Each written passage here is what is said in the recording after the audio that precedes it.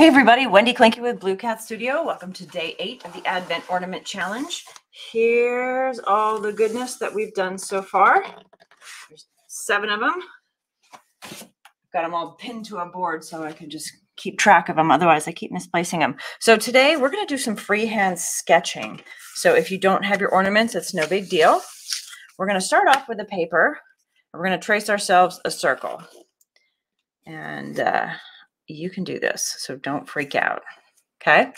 If you don't have an ornament, you can always take a jar lid and draw yourself a circle, like so, right? And now you can sketch. In fact, do this on a piece of paper because you're going to want to feel good about this before we go straight to the ornament. Okay, so we're going to start by drawing a line straight down the middle. Straight down the middle. I'm just going to do it twice, right? And then we're going to create a little horizon line down low here. And then up higher, we're going to take a slightly lower horizon line like this and like this. Cool. All right, next up, we're going to draw a line. It's a bit above the midpoint. So if this is our midpoint right here, it's about 3/4 of the way between here and here. So midpoint and then right about there. All right, cool. Good deal. So now we're going to kind of draw a couple of circles on either side. Here, let me do it louder so you can see. And it's okay if they're kind of ovally. Don't do yours as dark. I'm just showing you. Hey, Lane. I know it started super early today, right? So from here, we're then going to connect all that with an oval. See how that went? We connected it with an oval. Uh-oh. Man, I had this thing going. It didn't work. Sorry, guys. I'm trying. Okay. Okay, so we have the oval. So then from there, we're going to create so we're going to kind of pick a spot on either side of this, like a little, just kind of mark our notes. And then sort of from the edges of that oval, we're going to draw some lines down. See how that goes? Hey, Carrie, how's it going? Okay, so from here, now we have that little line up the center. We're going to kind of create a little gap right there. And then we're going to take kind of just some little curved lines on either side of that kind of cut off triangle or trapezoid. From here, we're going to sprout some tall ears. Right now it looks a little like a kitty cat. So if you make the ears a little extra big, it's a little less cat-like and a little bit more fox-like. Next up, just for fun, we're going to add a tail, and that's literally going to be an arc and an arc, a nice wide arc. And cap that arc like so. All right, from here, sort of on that center line, you're gonna bring down just a little kind of gentle curve from the oval head to start to form the peak of a nose. Oh no, Carrie says that she loves these, but Michael's is all out everywhere you checked. Amazon does have some. I just was sending somebody the link. I can get it too after we go offline, just in case. All right, so from here, basically from right below where the ear thing starts, maybe right here, it's almost like putting glasses on them. You're going to create an arc down like so. And we'll do it again, kind of an arc down like so. Whoop, that one got a little out there. So I'm hoping you can kind of see how that's forming. And then we've got some little circles here where the feet might be. Little circles. And then basically from this section right here where the head and that rectangly, whatever it is, that shape meet, we're going to kind of arch out and kind of create, kind of arc down to where that little gap is. And here we go. Boom, boom. So it's a very caricatured fox, but this kind of helps you form it even if you feel like you can't draw. By breaking it down into a series of shapes, you can actually accomplish it. So then right in kind of these circle areas, we're going to add little upside down smiles for eyes. And then a little triangle in the nose area. And then if you want, we can even kind of add a little ruff on either side to kind of make the face a little wider, or just kind of zigzag it out. Now it looks like a fox, right? So now that we've done that, we're actually going to go ahead and do this on the ornament, but I wanted you to get a second to practice this to feel confident. All right, so if we have the ornament, we're going to take our center line, and here's where I would sketch real light. In fact, so light you may not be able to see what's going on, so I apologize. We want to have our horizon line because we don't want his feet falling right off the thing. And then we keep this one a little lower just so there's room for his ears to come out above it. So here's the center. So we'll go above that for his head. And again, we kind of make those circles to help us form the oval. Whoops. And then we'll make the, sort of from here to here, we'll make the rectangle. So I know I'm going over this a bunch of times, but not all of us are comfortable freehanding. We'll add the arc for the tail. I think I want my tail to go up a little higher, so I'm going to bring it up here. That way we have a big fluffy tail. Now I'm going to add those ears that kind of coming out. Boop. Maybe make them perking up a little bit. I don't know. Doesn't really matter. And then from right below those ears, we kind of bring that down the center to form the top. And then we kind of bring his little chin down this way a bit too. Eyes, little circles, little ruff. Okay, we now have our fox. He's built. So let's go ahead and color him in. Oh gosh, I took this thing, drew on that one, and taped a different one to my board because you know, I'm spaced out a little bit. So here we go. Sorry. Whoopsies. So as far as colors, you know, last night we had a couple folks saying, hey, I don't have that color. So I figured tonight I would sort of show a range of colors that you could use. So we're going to go with an orange.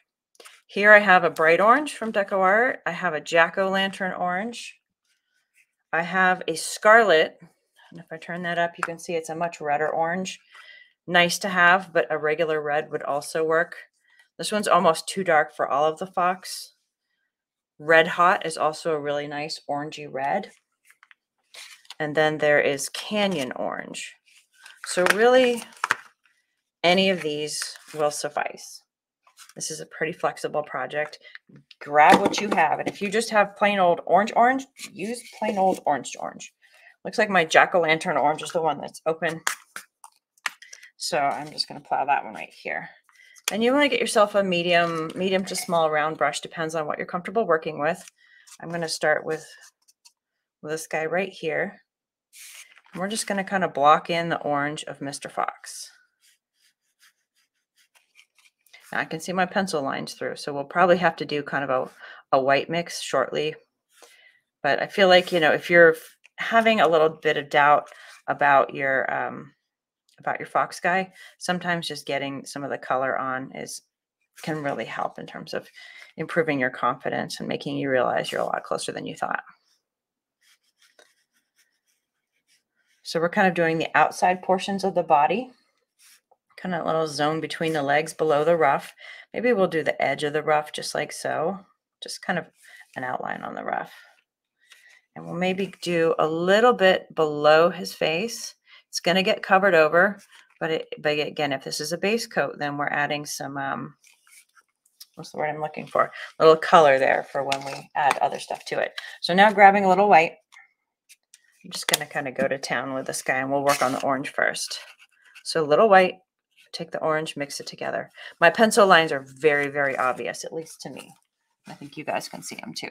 So we'll just get, we'll get some of that titanium because it's like the great covers everything. And again, if you guys have any kind of questions, let me know. And as you come on, say hi so I know you're there. It's always fun to chat with you. So again, this is like my favorite trick, always just mixing a little bit of white in with my color to create a really nice kind of primer base coat and ensure that whatever's underneath really can't be seen. So it's never quite the right color when you first put it on, but it sets the tone just like a paint primer if you're trying to paint, you know, a dark colored wall in a house. And I think since I'm here, I'm going to bring a little bit of the rough out the sides right here, just a little line out on either side of his face, and then kind of connect it down, almost like a little triangle. I might as well add a little something there too. Again, just trying to cover up my pencil lines. So you could also sketch this, you know, you could have sketched it with a paintbrush or whatever, but you know, we're all way more comfortable with pencils, right? Okay, that's looking pretty well covered. So I'm going to give it a quick blast. And go ahead and offload your brush right now. We don't need to rinse it. We want just a little touch of that orange on it, but you really want it to be basically a dry brush, like so. All right, Mr. Fox is all dry. And now we'll take a little bit of that white over here and kind of pull it off and kind of scrub the brush into it. Notice, I don't know, maybe you can see that. A little bit of the orange pigment is coming out. Oh, and you want the link to the mermaid brushes. So you have to look in the, it's not in the art supply section. It's in the nail supply section, oddly enough. So we're going to take that kind of mixed white. It's got a slight orange tinge to it, and kind of start to fill out that rough. Again, we don't have to worry about like perfect coverage right now. We just want to kind of get it there to fill that in, and then bring it slightly down a little bit between the front paws, but not too much. We'll take that same color and we will fill the top of his or her tail. And then, oops, looks like I'm running a little low. So I'm going to grab some white over here and maybe a pinch of that lightened orange and mix it together to just create more. So it's like the tiniest kiss of orange and mostly white. And then we'll kind of just fill in the eye zone. And sure, we kind of drew those eyes in. Look at that, isn't it? It's already getting cute.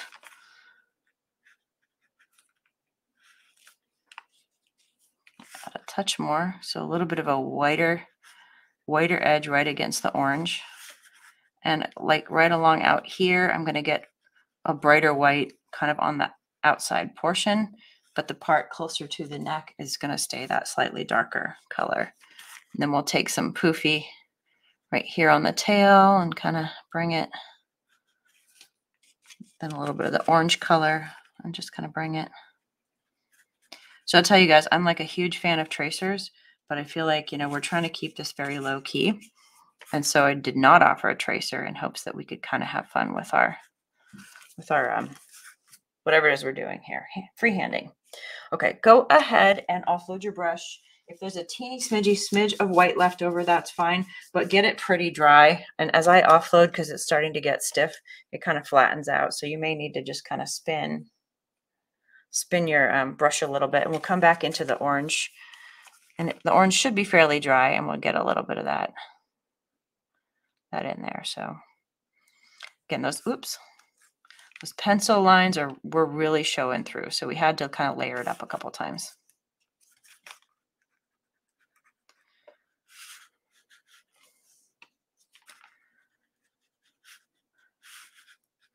Coming out the sides, getting his little body a little oranger. Now, I would like to make a few parts of his fur a little bit more intense, right? Because this is a very orange fox right now. A little bit of orange there, little tiny kisses of orange there. Maybe down his nose a touch.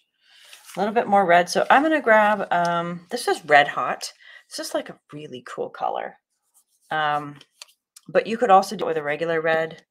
Any old red will do. In fact, I'm going to go with a regular red just because I'm figuring like maybe one or two of you has Red Hot. But a majority of the world probably doesn't. Okay, here we go. So we have our Tuscan red. It tends to be a slightly bluish red. So I'm just putting the tiniest little kiss of red on my palette here. I'm going to take a little dip on my brush, bring it over here for mixing. Then I take a big old hunk of orange and mix, mix, mix to get a reddy orange. And that's a bit closer to red than orange still. So I'll probably take a little bit more orange and mix it in. So good. Now I've got some nice alternate colors to kind of add in there. So let's do a little bit of intensity kind of over his ears. Actually, let me dry this guy first. I want to do on canvas blending, but I think also we'll be better off this way. So, all right, better. So we'll do a little bit of intensity over his ears, right in here. A little bit kind of down the center of his face and out the sides. A little bit on the kind of right in between his front paws and his torso. So now you've got a little differentiation between his torso and his tail. And then we'll do a couple of just orange, darker orange bits along the bottom portion of his tail to give it a little bit of shadow. So notice we're also just using that more intense orange in a few of these spots as a way to kind of add some contrast, and maybe a couple just tiny little dits and dots of that orange under his chin of the reddy orange. Offloading your brush, grabbing a little last bit of your orange here, maybe even with a tiny smidge of white in it. We're going to come in and just add some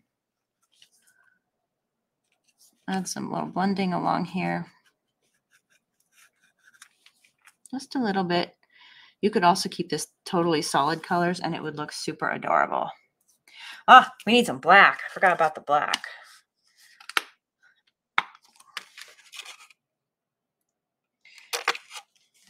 Okay, just grab 10 times too much.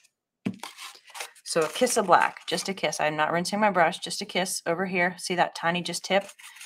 Come over here, and then I'm going to grab the last of the orange and blend it. Because I'd like something just shy of black. And we'll take that and we'll kind of fill in his little paws right up in here. And that slightly lighter color makes it blend a little bit nicer into the orange of his legs, the upper portion. And fill in the little round part there. I'm going to add a touch more black. I think I'm going to come in and go full black on his paws and then blend a little bit of that black up his legs, but not all the way to the top. We want some of that brown to show because it kind of creates a good transition for him. You offload your brush, grab a little bit more of that brown tone, and then we can do a gentle blend between the black and the brown. Cool beans. Now he's looking foxy, fox and socks. Offload your brush and give it a quick rinse. We're going to step down to a smaller brush. If you've got a liner brush, you will be super happy with that. And hopefully you've still got, brush has a lot of stuff on it. Let's see. Where's my pretty happy liner brushes? Here's one. Okay. So again, me and my mermaid brushes. So I'm going to start with a lighter brown here that we just mixed for his legs.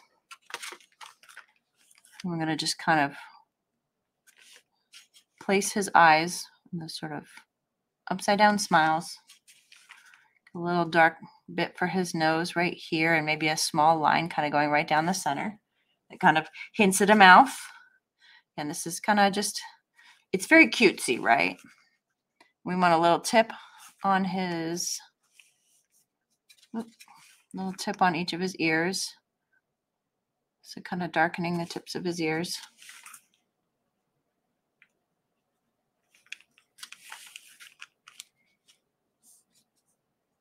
Actually, yeah, I got to grab a little bit more orange here and mix some more. We'll do a little bit more on his ears. Trying not to block any views here with my hands. Just to intensify that a little bit. And then we'll kind of bring a little bit of dark right in, kind of where the ears meet the head. Offloading the brush, going to grab a little bit of white. I did not rinse my brush, so I get a bit of a gray kind of, And then I sort of soften those ears a little bit, kind of creating the line, and then almost like little furry ears.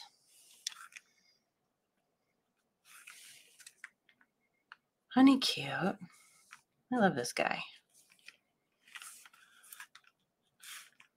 Maybe even give him a couple little toes. Boop, boop. I don't know. That was kind of silly. All right, let's go ahead and rinse this brush for a minute now, and we'll get the background going.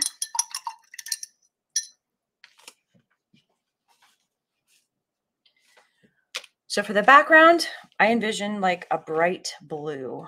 Now let's see. So here's a whole tub of blues that we could choose from. Like any of these is fine. I have on the paler side Provence Sky, which has almost got a purple tone to it. So I'm leaning against this one. I feel like it's going to neutralize this too much, but that's an option. I have a Craft Smart Bright Blue, which will be awesome. It's almost tape blue. I have Electric Blue from Apple Barrel, also good. Let's see, True Blue from Deco Art Americana. And just plain old blue from Craft Smart Premium. This one's a satin. Cassie, I know you asked about satin. Was it Cassie? No, yeah, it was Cassie who asked about satin. So I sometimes get the satin finish when that's all they got access to. And then here's the crisp blue that we used last night. I really like this crisp blue, so I'm gonna use that one. But really, any of those would do. Now, another option we've got going is if we want to add a little bit of like a shimmer. Move all this paint out of the way into its little bucket, so it's not in my space. We could do like a sapphire shimmer blue on top. And I've got the blue sapphire from Folk Art, or the sapphire from Deco Art, the Extreme Sheen.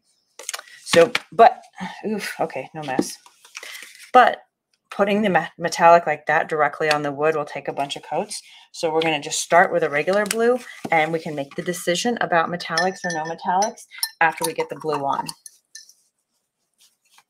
So pull my bigger brush out. I think I should be good with that bigger guy. And we're just gonna, I guess we'll start at the top. Actually, it doesn't matter. This is a circle because I pinned it to my thing, so I can literally just rotate it to meet my needs the whole way. Just get a good outline around our little foxy friend here. Foxy. Like a hair in the way. Yep.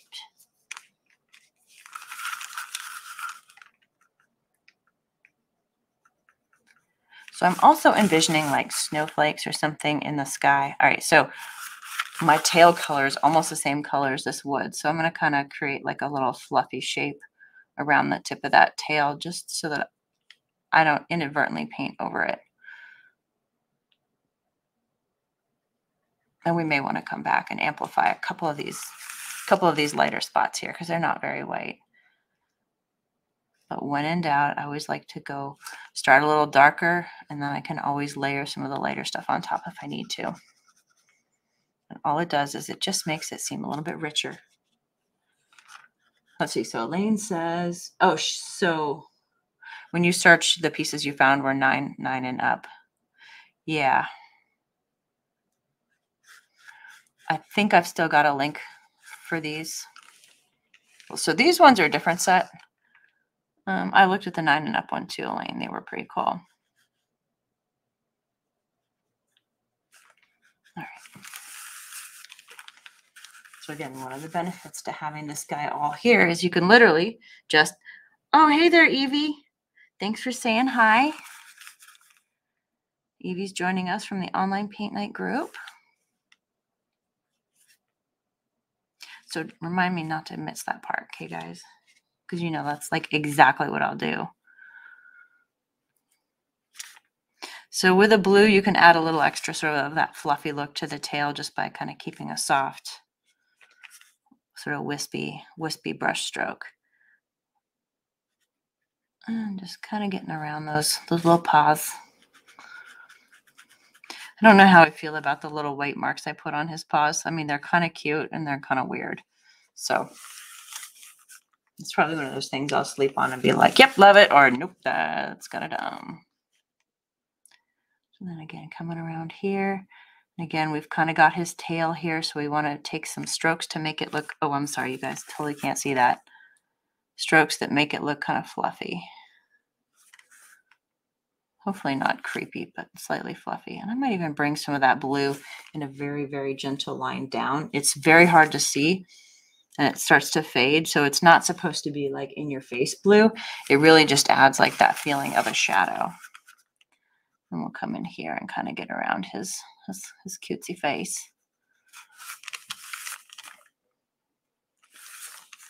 So he's kind of standing on, I'm not sure what.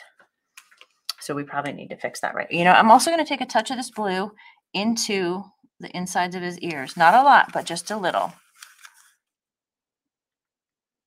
And I know that seems weird, but, you know, blue is the complementary color to orange. And so it actually makes a really great kind of shadow color. All right, go ahead and offload your brush. You don't need to rinse it because we're going to grab a little bit of white and kind of put this guy on maybe a snowy ground. And you'll notice it's blending really nicely with that blue.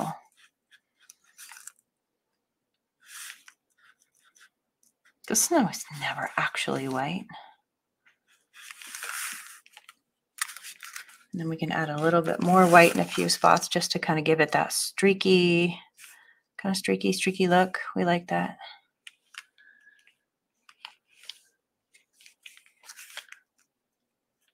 There we are. Well, you guys are awesome for hanging in here with me. I know the last couple nights I've been painting really late because it's been a bit of a crazy week.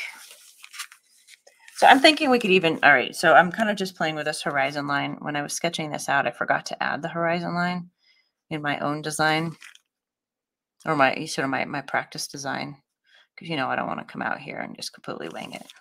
I mean, I could, but you never know if it'll turn out. Yeah, that makes more sense. So we raised it up a little bit so it looks like his bum isn't like hanging off the horizon. Just the little things.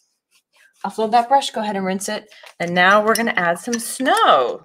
So I was very much feeling like the cutesy snow that looks like Jack's would be like perfect for this guy. Oh shoot, I want to add more white to this guy. I'm sorry. So I do want to amp up his rough.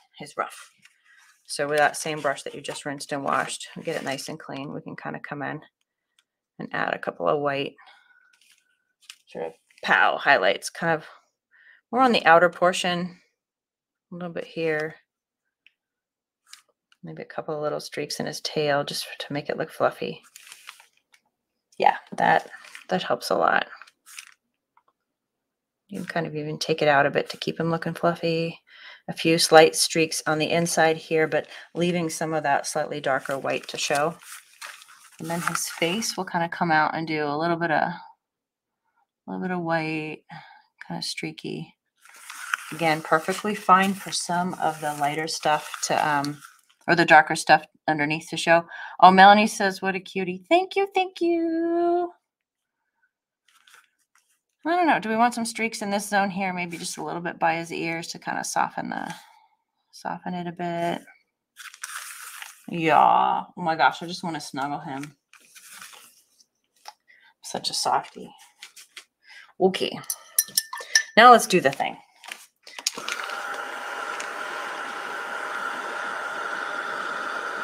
So if you have a white paint pen or like a jelly roll, you can totally use that. You can also use a fine tip brush. It's going to be up to you. Let me see if this guy works. Well, first and foremost, we'll go through what a snowflake, how I do these snowflakes. I do an X, amalgam X, and then a line through it. And that is usually sufficient. I feel like this is so small, I'm not going to add the little balls on it, kind of like we did with our Snowman Selfies project.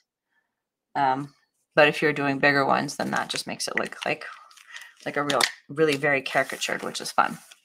Let's see, does this pen work? It does work, yay! So X and a line. So we got our first snowflake. And we'll just do a couple of these X's with a line through them. You can make some of them smaller. You can do them at angles. Just remember, to keep it that kind of steep X before you cross the line through it. And this is a Sakura Jelly Roll 08. I think it's a fairly fine point. I'd like it to be a little bit wider point, to be honest, but sometimes you take what you got. I know some people love these things, but I've yet to be truly impressed. I don't work in my notebooks. Wow. We'll do a bigger one here. Boop. Then, of course, we're going to need a smaller one here. I didn't get quite as small as I'd hoped. We're just drawing a bunch of cute, like different sized flakes. So whether that means some of them are near, some of them are far, or it's just that is how random nature works. A little bit of both. So they're always six pointed. Although I promise this year during ski season, I will check again and see if I can find an 8-pointed one, but so far no dice. Nature likes them or designs them in 6s. Sometimes they come down missing an arm, but you can tell that they're missing an arm. All right, so that's pretty fun, right? Now it looks like really festive. I'll do a partial one here that's kind of coming off the edge. Maybe one more partial one. See if I can, yeah. And so your brain's going to be happier if you do maybe one or two slightly off the edge. It just looks, uh-oh. Sorry, that's my alarm that says I got to go pick up my kid from soccer.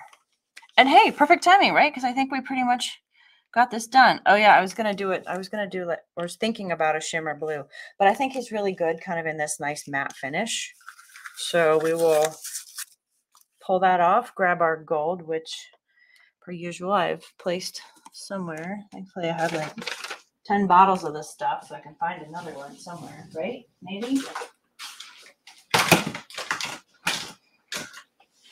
Oh, you guys, I gotta tell you, my house, I got like stuff everywhere. Okay, so we're gonna try a different gold today. I have the Deco Art Americana Splendid Gold. It's not bad. It is not the same as the Extreme Sheen. The Extreme Sheen is just the bomb.com. But this stuff is good enough. So don't feel like you have to do the Extreme Sheen, but oh my God, your mind will be blown. So in fact, this right here is Extreme Sheen. And if I do kind of side by side with it, you can tell that the shimmer factor is not the same. It's a little bit kind of creamier. This one just really jumps off it really jumps out at you. But I think if I just do right here, no one will be the wiser. And if I notice it later and it really bugs me, I can always go over it. But as far as just giving it a good, clean, pretty finish, I think that sets us up for success. So we did it in 33 minutes. Not bad, especially since we sketched it twice. So remember, don't freak out about freehanding it. We have this whole method here. So you just go back to the beginning of the video and watch the step-by-step so that you can learn how to get that put together. That way, again, for those of you who are not comfortable with the drawing portion or just kind of would like it to be a lot closer to perfect than winging it, you can do it. And there he is, guys. Well done. We'll see you tomorrow for the next one. Have a great night. Bye, guys.